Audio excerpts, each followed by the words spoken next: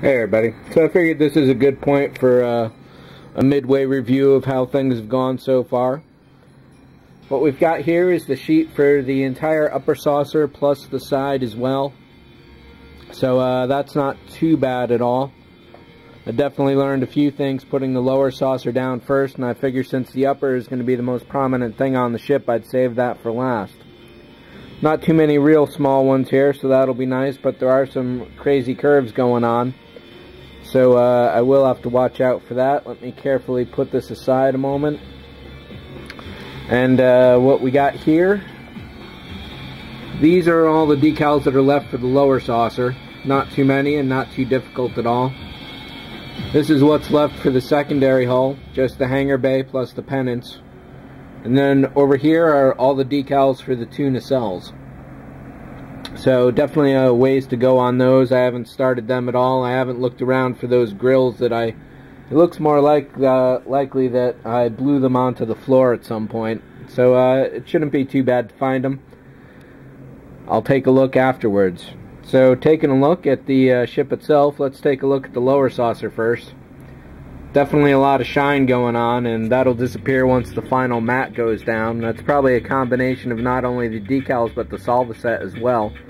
And if I can get some good highlights going here, you can definitely see that the solvaset really sunk the decals not only into the grooves but around the phaser banks as well, and those will show off a lot better once I get those decals on.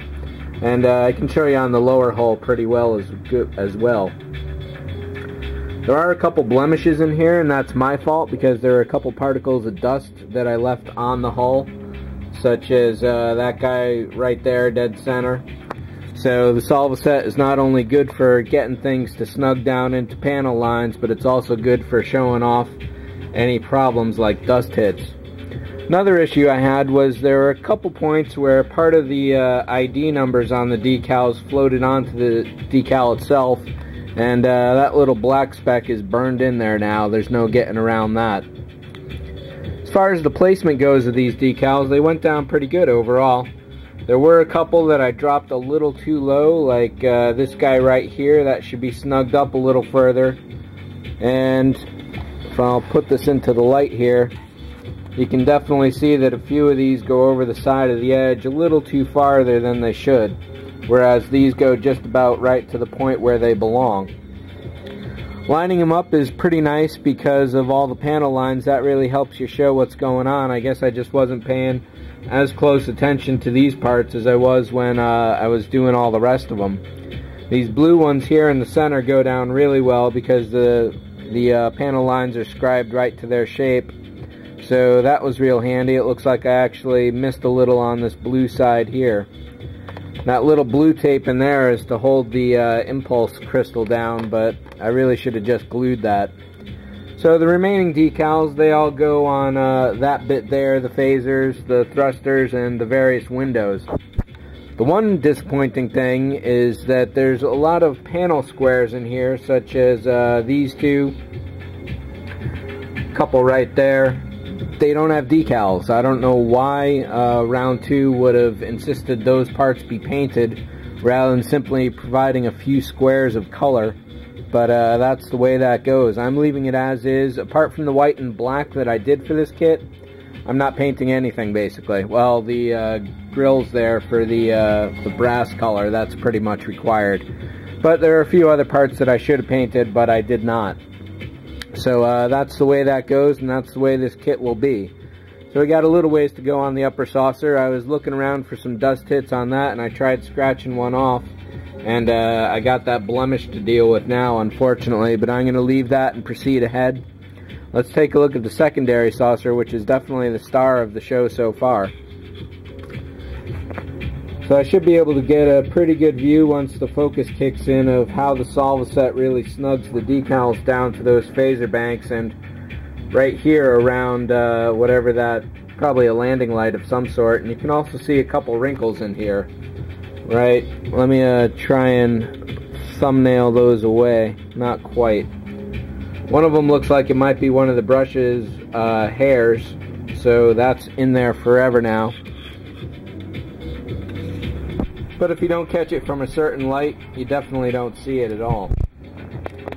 So this decal in particular was definitely a tough one to go down. There is no direction listed for it, and the graphic on the directions is not, it does not match the decal itself, so I just kind of guessed and lucked out with getting that down right. These two bottom ones, actually all the lower hull here went down really nice and smooth overall.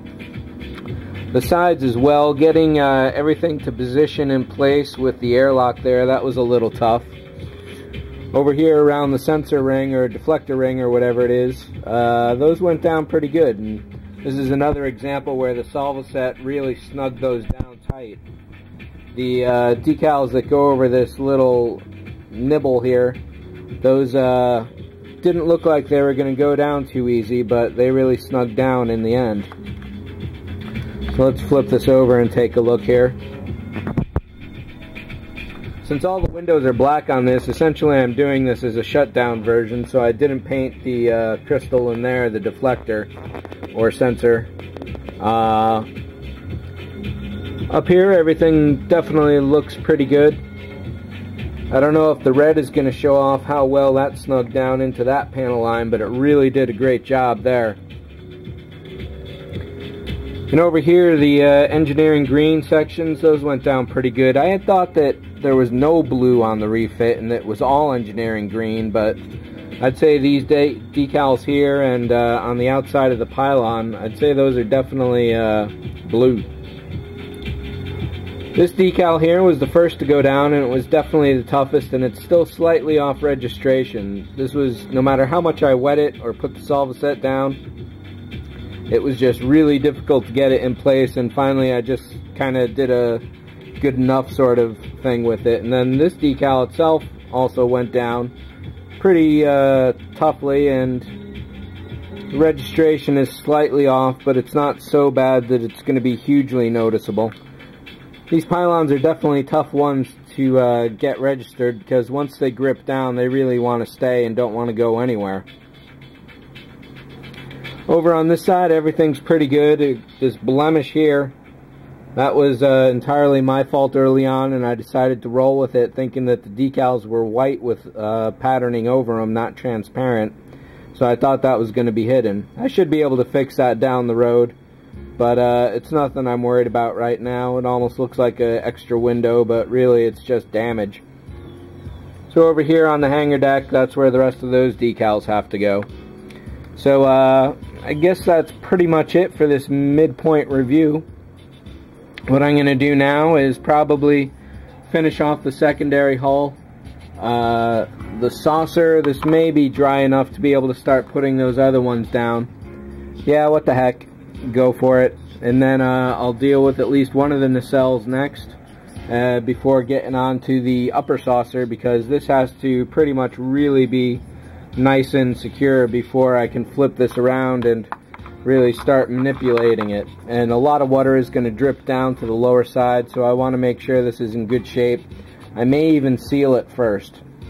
I don't know about that. I'll think about it as we go along. So that's it for this midpoint review. Let's get some more decals going.